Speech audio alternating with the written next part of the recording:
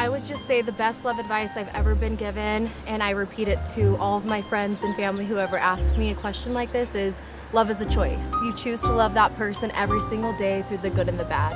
Relationships are not easy. They are messy, they are hard.